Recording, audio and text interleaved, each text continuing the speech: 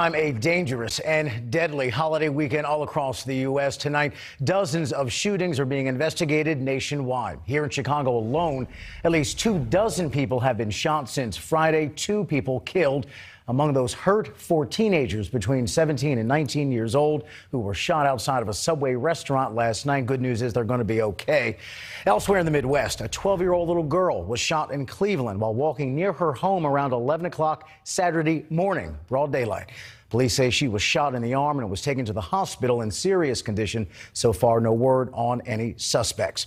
Also, police in Houston are investigating a deadly nightclub shooting there. 2 people killed, 2 hurt after shots were fired inside that club early this morning. Investigators are trying to confirm the gunman is one of the men who died and that he was shot by an off-duty sheriff's deputy who was working security at the club. And now to Miami-Dade County. 2 people there killed, 21 hurt early Sunday morning outside of a banquet hall. And tonight, new surveillance video shows 3 people getting out of that SUV near the scene. They walk away, but they return a short time later, jump in that same vehicle, and then just take off. And with more on this, investigators found that SUV today 8 miles from the shooting scene underwater in a canal. Police say that car had been reported stolen about 2 weeks ago. Joining me now to talk about this latest tragedy in Miami-Dade County is Ken Russell, Miami City Commissioner. Ken, thanks so much for your time. We appreciate it. Thanks for having me, Rob. Are we any closer to suspects or arrests in that banquet hall shooting, one where 2 were killed and 21 hurt?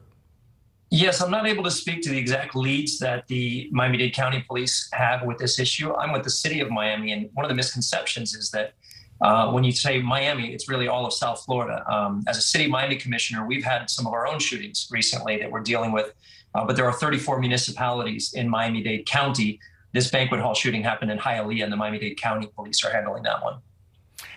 And bigger picture question here, when you see some of the headlines about violence playing out there in your community, counties or city, obviously it speaks to a bigger problem regardless of jurisdiction.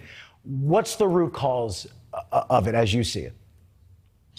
Well, gun violence and the epidemic of gun violence is very deeply rooted in our country and our history. But 2019 for the city of Miami was a 50-year low in homicide. That's lower crime, lower homicide rate than in my entire lifetime. Something happened during 2020. Gun sales nationwide increased. Crime, major crime increased across the country. People are really pent up from the lockdowns. They're back out again. But beyond that, something happened to our country in terms of the rhetoric and how we deal with each other. Our police department is telling me that a lot of these crimes are fueled by things that started online, for example. And so the easy access to guns, people getting out and having a lot of energy after the pandemic, and a lot of this really polarized rhetoric that brings people to really hard positions has fueled a lot of this. And what can we do about it? Well, in the city of Miami, we issued an initiative on May 15th called the Gun Violence Reduction Summer Initiative. We increased 135 additional officers in the 5 hotspots of the city statistically where we're seeing these crime issues. We also have a bicycle response team, 20 to 25 officers on bicycles in some of these neighborhoods, which are harder to navigate by cars. They can get around really quickly. Just having a really strong presence. The Miami City Miami Police Department is on top of this, so neighbors should feel very confident.